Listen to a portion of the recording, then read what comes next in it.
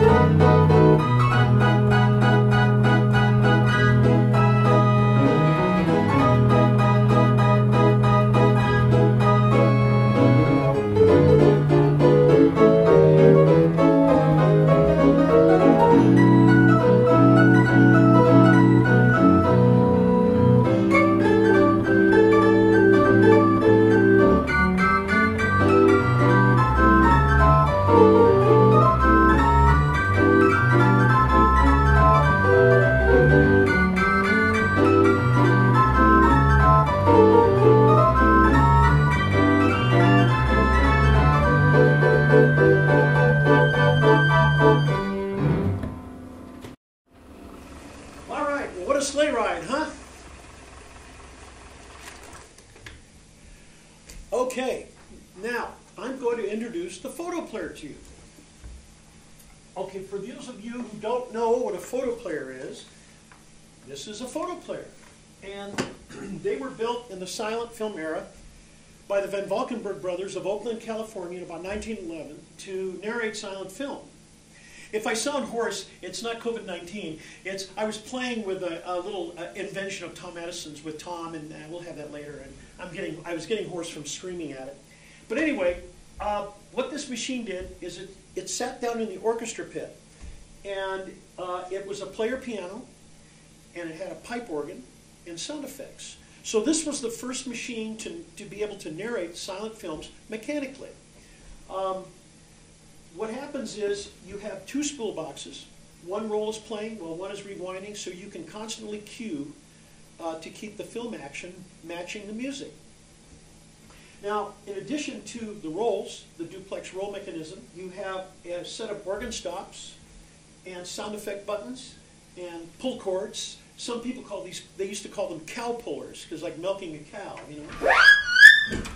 Cowbell. And you had bulb horns and all kinds of sound effects. So the piano rolls left the operator's hands free to change the stops to match the screen action, to change the tempo, and to play the sound effects. For instance, you have a bulb horn. You also have a klaxon. You have a cowbell. Alice Spike Jones. You have a doorbell. Snare drum. Horse's hooves, or somebody knocking on a door. Castanets for Spanish films. Tambourine. We have the horn again. And we also have bird whistle. Sleigh bells for sleigh ride. And we have siren. Now, all your other sound effects are, your effects would be the xylophone, which would be in the, and your pipe organ effects, which would be here, which play off the piano keyboard. So you could play the piano, for instance, by hand or by roll, and you could have like the principals, the flute, the violin, the tubas, and then you can also have your bass pipes, your bass register in there. So it was truly a fun thing. All right. So now, before I can go on, I would like to wish one of my closest friends. That's right. I want to remember today is Charlie or Chaz DeSimone's birthday. Happy birthday, Chaz! He and I go back to junior high school, and I want to say something as a birthday present to me. Back about 50 years ago, he actually reproduced this logo. I mean, absolutely perfect with gold lettering. So that's Chaz. Thank you very much, and happy birthday. Anyway, now I'm not sure if you saw the Facebook post last night, but just as I was about to rehearse the Fotoplayer, it broke down. If it wasn't for the electrical wizard, Mr. Randy Brake, the concert may never have happened. They call Thomas Edison the Wizard of Menlo Park. Well, Randy Brake is the Wizard of Montrose Avenue, let me tell you. He and I were rebuilding the vacuum motor brushes this morning for about 3 hours, and we got it running. Thank you, Randy. Thank you so much. So anyway, the next roll is, let's see, we have any questions? Yeah, we do have. We do. We have questions. Okay. We have someone asking if you have any apprentices learning how to play. You know, no. I wish I did. Do you live close by? We need more young people interested in this because we need to pass this on to the next generation. Now, there is a Fotoplayer at the Academy of Motion Picture Arts and Sciences that Dave Hartman and I restored. Mostly Dave Hartman. I want to do a shout out to Dave Hartman. And oh, yeah, looking at the camera. Sorry about that. Anyway, yes. And we had someone else ask, how did you get this, quote, glorious contraption? Oh, well, to make a long story short, it was in Canada, and they tore down the silent film theater, and they discovered it buried under the stage like King Tut's tomb. So they put an ad in the paper and said, look what we found. Well, this man that lived here in Orange County, he was Canadian. He was Canadian. And he flew up there and bought it, and then brought it down, and I think his wife said, if you ever have that thing in my living room, you're a dead man. So I ended up buying it from him, and then did a restoration. And again, Mr. Dave Hartman showed me how to restore one of these, and it's his genius that has kept this thing running. This restoration is 45 years old. So thank you, Dave. And I just wanted to point out we have people all over the country and all over the world tuning in tonight. We have people from Singapore and Greece, Seattle, Virginia. One of your old friends, Rob Sewer, is watching. Oh, sure, here. Bob. He Hi, says Bob. hi. You went to elementary school with Yep, him. all through school together. And you also have audiences young and old. We have 5-year-old Sonny tuning in tonight Wow. who says, "You're the best player and I love you." Oh my God. Hi, Sonny. Randy Haberkamp at the Academy of Motion Picture Arts and Sciences has just chimed in and says, we have an apprentice for you. Oh, you do? Thank you, Randy. This is exciting. I know that Ed Torres also was interested. It's good. And the Academy has done wonderful things with that photoplayer. They've kept the art of the photoplayer alive. So when COVID-19 is over, I urge you to contact the Academy and find out when there will be shows on their big photoplayer down there. Okay, on with the show.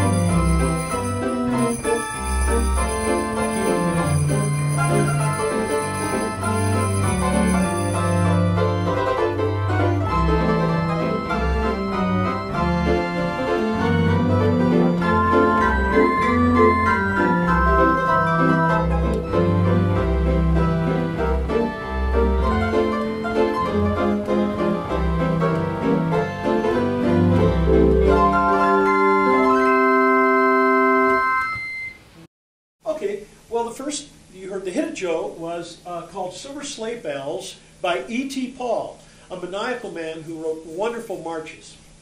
The next piece you heard was Sleigh Ride. And then we had Santa Claus is Coming to Town, and Here Comes Santa Claus. There's a theme there. And we also had then White Christmas. Any other questions? Yeah, someone wants to know if you can change any of these things out to play different sound effects. No, not really. They're kind of dedicated. The chords and pull chords and everything are kind of dedicated because you have, you know, a chime is a chime. I didn't go through all of them, but you have a chime, locomotive, wind, crash, cymbal, bass drum, tom-tom, and gunshot. All right. Right. So, no, everything's kind of dedicated. Yeah. And someone wanted to ask, when did you start playing it? 1974. I've been playing continuously since '74. Yeah. And When I bought the machine. how many different sound effects are there? There's about 21. Nice. Frosty the Snowman.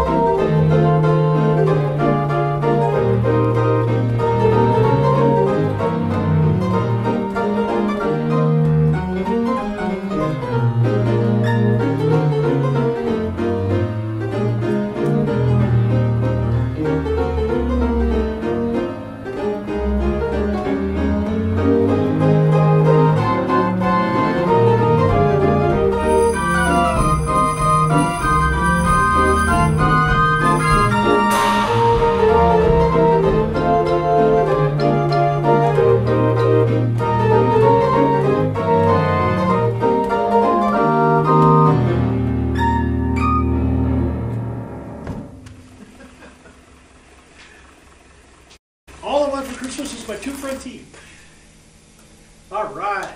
All right, we got some more questions More here for you, Joe. questions. Okay. So we have a couple questions here about the photo player. Where was the theater where this photo player was All found? I know, it was in Saskatchewan, Canada. I don't know the name of the theater. I wasn't able to find out the name of it. I wasn't able to find out the name. And sadly, Mr. Barnes has passed away, the man that went up there and bought it. And when I thought about doing more research, he had passed. So maybe someday I'll go up to Canada and do some research. And how did you learn how to use the machine? Well, I just kind of fell into it. My mom's very musical. She could listen to something on the radio and go and play the piano. She never had any lessons. She could play the accordion. Use an accordion, go to prison? No, I'm kidding. So vicariously, I tried to play the clarinet, and I was awful at it. So I think this is my way of trying to, make up for my inadequacies with music. But there was a man named Frank Malign, and he used to play the machine that's at the Academy of Motion Picture Arts and Sciences up at the Hoyt Hotel in Portland, Oregon. He was a maniac. And when I was a kid, I went up there and saw him, and it kind of inspired me to carry that forward. So, Okay. First of all, where do you get your musicals? Well, you can buy them. You used to be able to buy them from QRS or borrow them from friends. And I want to do a shout out to Elaine Peace. Thank you, Elaine. Elaine has lent us quite a few of these Christmas rolls that are very wonderful. She has a fabulous collection. And thank you, Elaine. You can borrow them from friends. You can buy them on eBay. They're around. And sadly, like everything else old, it's falling out of favor, and you can buy them very inexpensively now if you have a player piano. Someone wanted to know why it's spelled photo with an F. Okay, that's a good question, very good question. The generic term photo player is P-H-O-T-O-P-L-A-Y-E-R, because these were motion picture players that were built for photo plays, to make music for photo plays, which is spelled P-H-O-T-O. That's how films are registered, photo plays. But the Fotoplayer company, being one of the first to create these contraptions, they grabbed the name Fotoplayer and they put an F on it as their logo. So when you spell Fotoplayer with an F, you're only speaking of the American brand of Fotoplayer. All other Fotoplayers are PH.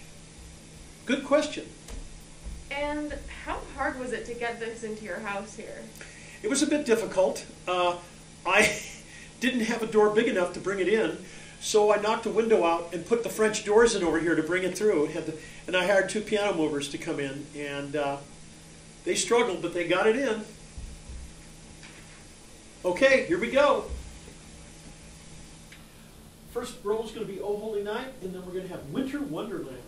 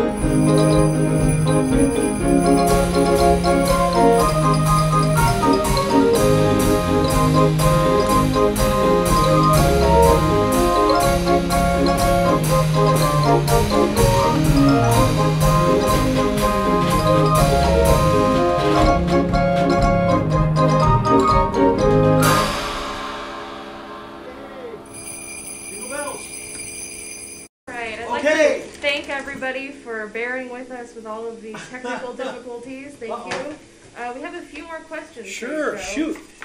So one person wants to know how much PSI the photo player is on? How much, oh, pressure? Mm-hmm. The organ runs on 4.5 inches of wind, and the I guess you want to call it the control vacuum, which controls the organ and the piano, runs on 30 inches, which is quite a bit. Most player pianos run on 20, but this has a lot of leaks and a lot of valves. And we had another couple questions. What are all the pedals for? The pedals are, I didn't get to finish that, I'm sorry. The pedals, the first one is a siren. You have a police siren.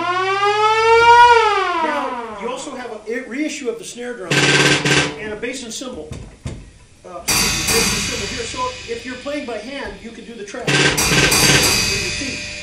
And if your hands are busy, too busy, you can also accentuate with the pedals. And then the last one is thunder or timpani. Nice. We had another question of what organ stops are on the photo player? Okay, what organ stops? Good question.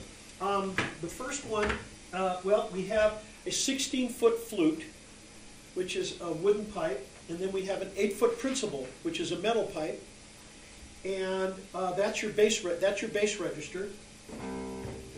Hand these on. That gives you a good bass. And on the treble side, we have a treble principal, 2-foot.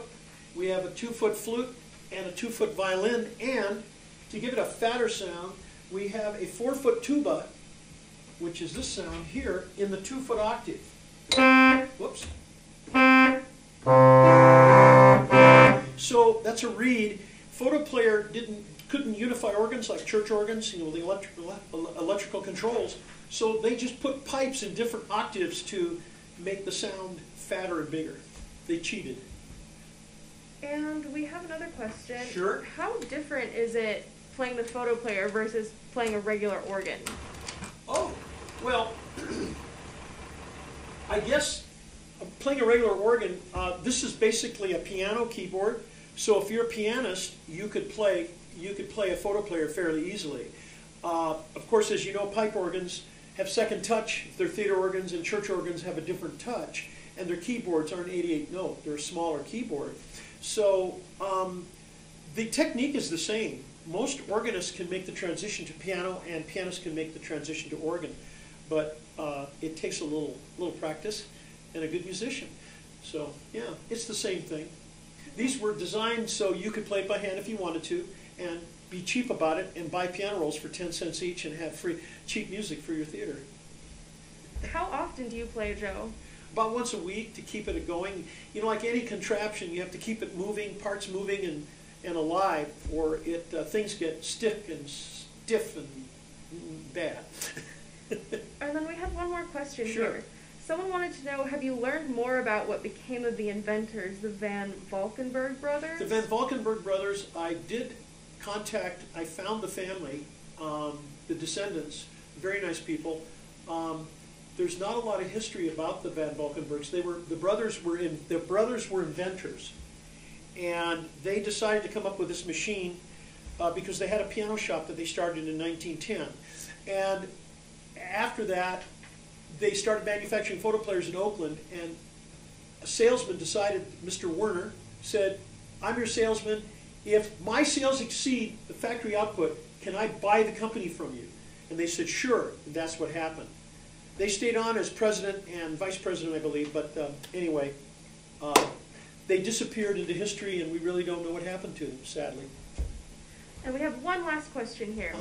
What is the most widely known use of the photo player in the modern day, if not your music? It would have to be this machine on the internet. There's no other really photo player being used publicly or online that I know of in this fashion. Except the Academy. And in the Academy, yeah. The Academy photo player, of course, is, like I said before, it's the only one American photo player in the public venue. So, yeah, that's becoming quite a famous photo player. So now it's time for some more music. Okay, here we go. Silver Bells, are you ready?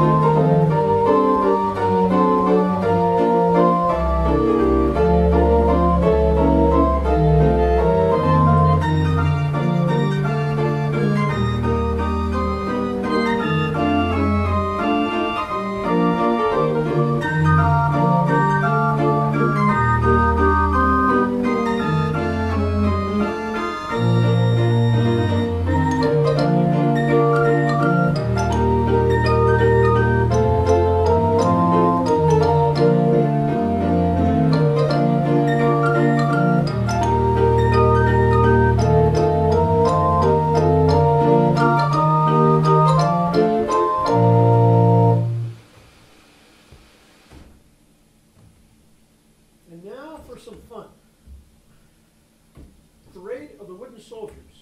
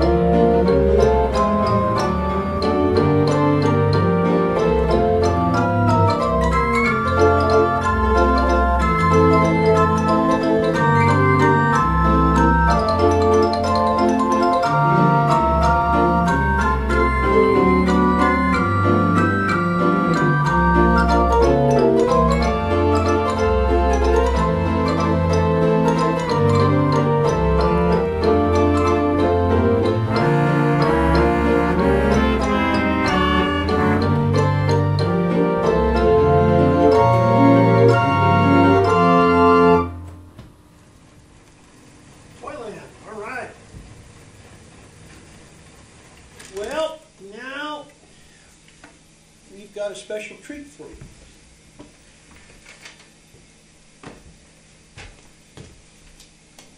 So over here, oh, I forgot.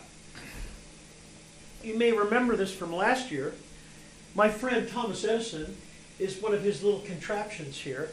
This is an 1878 tinfoil phonograph, and he and I were playing with it earlier today, and that's why I got hoarse, because as Edison said, you have to speak from the diaphragm to the diaphragm, and I guess he made a recording for us. He didn't tell me what it was, so let's see what Tom Edison has to say for us here. So as we close the gate, okay. Okay, Tom, it's all yours. Let's let the clock do its thing. Are you ready? Here we go. Okay, Tom.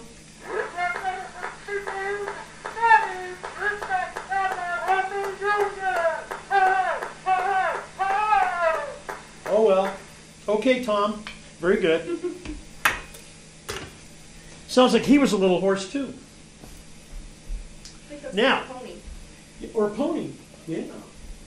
Okay, now, we go over here. This is a 1912 Powers motion picture machine, and I'm going to show you how it works. This is you saw a little small crank, now you're going to see something with a large crank. So this Powers it's what would have been used in the silent film theaters of the era. It is a contemporary of the Fotoplayer. Don't worry, Jingle Bells is where it belongs. Just keeping my producer on his toes. So what you do is, you would hand thread this by bringing the film forward till you see the start mark. Remember, in the silent film days, they didn't have Academy leader, you know, that countdown, but I spliced them on just to cheat. They just had a start mark because there was no sound to sing. Now, once you thread the film up, you're going to take up here and you check the loop, make sure everything looks good, and you want to make sure your lower Latham loop is good, and this, you don't want to scratch the film. You're very careful. Okay, there we go. Looks good now. And let's make sure we're getting our sync right. It looks good. Very good. And I should say you also clean the gate with this. This is all, you take don't tell the U.S. Mint. You take a penny and you grind it down, and it's softer than the gate. You can scrape it. So that's what the old projectionist did. I just had to do that. Okay, now. Hey, Joe. Yes, hi. At our last concert, someone asked what your favorite movie was to narrate, and you said Laurel and Hardy's Big Business. That is correct. What's on that film can down there? Well, you know, it's funny. This film says Big Business on it. Gee, we have a contemporary projector and a contemporary photoplayer. I think we should do a Christmas film for the people. What do you think? I think that's a great And idea. Who can better bring a cheerful, happy Christmas story to the general public other than Laurel and Hardy selling Christmas trees, and you'll see how they go about it. All right, Mr. Gibson is going to crank for us, and I'm going to walk over to the photoplayer and attempt to create a score. So remember, this is off the cuff, guys. Here we go. So I made a cue sheet. So what you do is, what the operator would do is he would look at the film, and then he would go down to the library, a roll library in the theater, and he would draw up rolls that were appropriate to the film. And then he'd use it with a stopwatch or whatever, and he'd time the scenes in the film and then time the rolls out. So in this case, we're going to start out with Jingle Bells. That's appropriate. And then we're going to use a film music roll called the Hobbledehoy for the next scene. And that is right here. Boy, it's hard to see here. How about turning the light up for me a little bit? And then we have Hunk of Tin, which is the next one. That's a film music roll. Thank you. We can turn back down in a minute here. And then we have Outsteppin', which is a great roll. It's not a film music roll, but it's an appropriate roll for what's going to happen. Then we have another film music roll called the Roundup. And then we have okay, I'm not going to tell you that one because that's going to be a surprise. And then we have Fluffy Ruffles, whatever that is. That's a film music picture roll. And then Hearts and Flowers. All right, so here we go. So what the operator would do is he'd line the rolls up, and you'll notice, and you won't notice, but if you could see the rolls, the label is correct on this way when it's on the shelf. When you put it on the piano, it's upside down. There are two labels on there. So I can read the labels upside down and see what the music is as we go along. So we cue up the first roll, and a lot of times what they would do is they would put the tempo on here. They'd write the tempo on with a fountain pen, and then here we have the next one, and we get the next roll queued up, okay?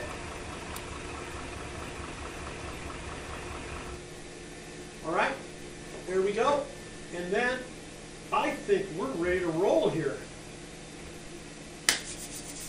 Okay, so with a 1912 Powers hand crank motion picture machine and an American Fotoplayer, we're going to attempt to do a Christmas film for you that will put you in the spirit of Christmas, as only Laurel and Hardy can. All right, I think we are ready.